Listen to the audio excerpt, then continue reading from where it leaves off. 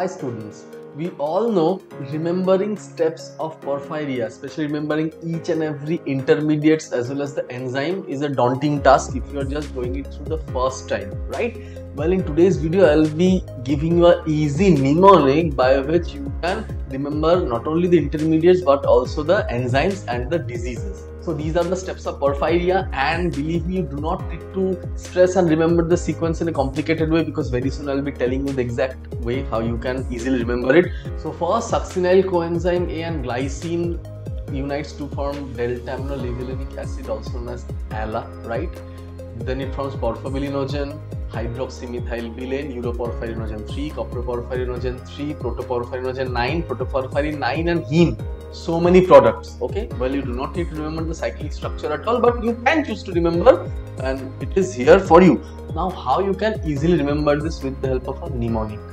Well, you just remember Jadoo Ki Jhappi from Munna Bhai MBBS. If you are from India, and you know, in general, when a doctor hugs patient, they actually heal them. So the mnemonic goes like this: some good doctors prefer hugs undercover, produces perfect healing. Okay, so some good doctors prefer hugs undercover. They want to hide from everyone, okay, privately, produces perfect healing. So you can match now the names: succinyl coenzyme A, glycine, delta-aminolevulinic acid, that is ALA, porphobilinogen, hugs hydroxymethylbilane, then uroporphyrinogen 3, coproporphyrinogen 3, protoporphyrinogen 9, protoporphyrin 9, and lastly heme. Alright, so you can take a screenshot, you can choose to remember, and you can help them remember with the help of these images. Alright, more the merrier.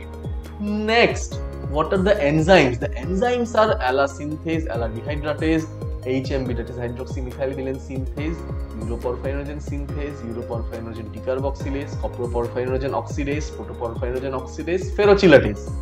How you can remember them? Well, another mnemonic: Aunt Alice has unusually useful crafting powers, friends. So it's about Aunt Alice performing a magic trick, right? So then you can now sing ALA synthase, ALA dehydratase, hydroxymethylbilane synthase, uroporphyrinogen synthase, uroporphyrinogen decarboxylase, C for coproporphyrinogen oxidase, protoporphyrinogen oxidase, and lastly ferrochelatase. Well, you have to remember these names, but these mnemonics will help you how you can remember them in sequence. Alright, and lastly, if we go on to the diseases, so the diseases that are caused sequentially by the deficiency of these enzymes are acute intermittent porphyria, congenital erythropoietic porphyria, porphyria cutanea tarda, hereditary coproporphyria, variegate protoporphyria, and hereditary protoporphyria. So this protoporphyria variegata is also known as variegate. So the mnemonic which syncs with them are all congenital porphyrias have variable presentation. So all congenital porphyrias have variable presentation.